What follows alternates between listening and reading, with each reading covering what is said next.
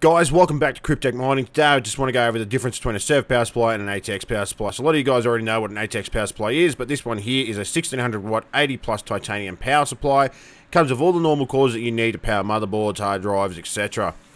Now guys, one of the features of this power supply is that it has a 0 RPM fan mode at low to medium loads. So that's definitely a benefit for me because obviously I don't like hearing too many fan noises, but you know, each to their own.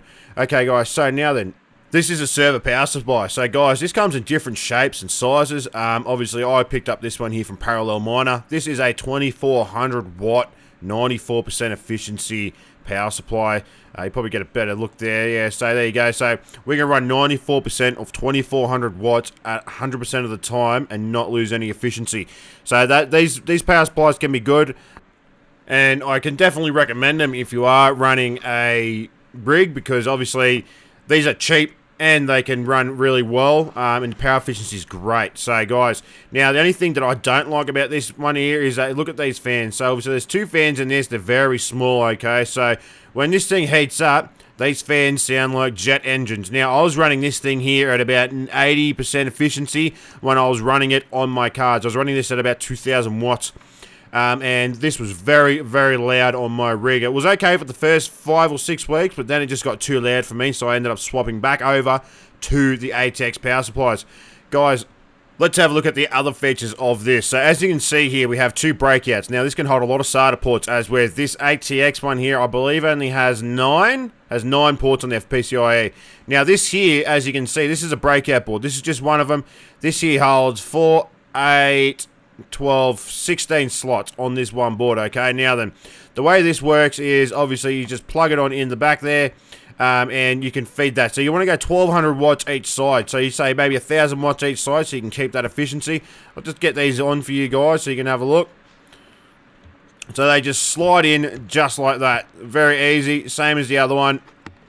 Just clicks on in and bang. So another thing you need to keep in mind with this is that you won't be able to obviously secure this very well. You have to make your own little bracket or something for it. But as you can see, here's your power button. This turns it on and off. This controls both breakout boards, okay? Now, as you can, with this here, sorry, you can see that we have a total of 32 PCIe slots, okay? Now, each one of these are rated to 300 watts, although you won't be using that in a complete sense. It can definitely assist you with, obviously, not overheating those wires.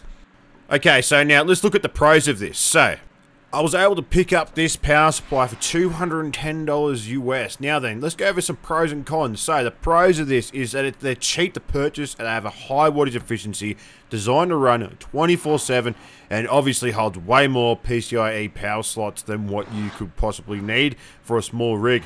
Now, the cons of this is that the fans can be very loud, and obviously you only get a 30-day warranty. But I mean, look guys, I mean, only reason I chose not to use this was because the fans were very loud. And I'm in my room here quite often, and the fans were just getting on my nerves. So that's why I swapped out for ATX. But, I mean, that's a decision for yourself, for you guys to make. But let's go over the pros and cons now of this ATX power supply.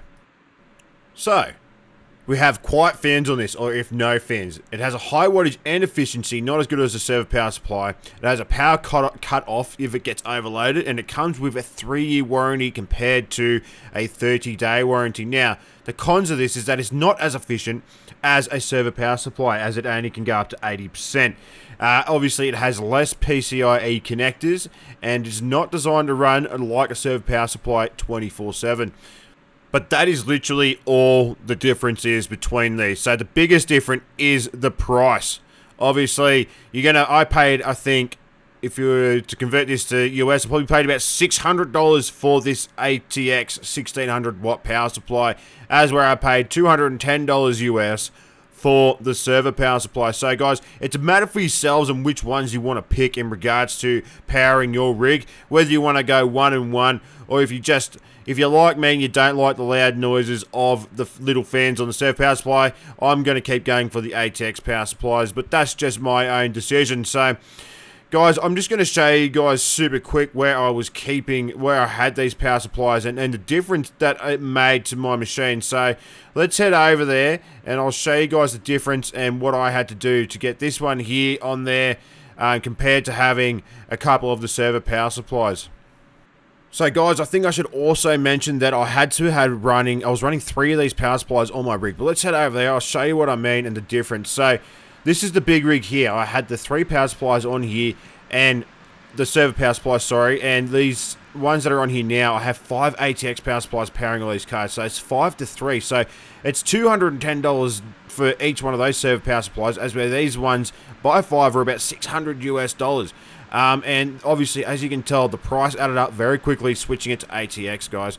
So, as I said, it's a matter for yourself and how you want to build your rig and how you want it to run. But these are good. They have great efficiency, and I can highly recommend them if you don't mind putting up with the noise of those little fans. Okay, guys, so we went over the differences between the server power supply and the ATX power supply. I hope I didn't miss anything. If I did, please let me know in the comments. I just want to thank you guys for watching. I hope I was able to explain this well. And hopefully it helps you pick which one you'd like to use for your own mining rig when you get to it. But peace out, guys. Thanks for watching, and I'll see you in the next video. Be safe.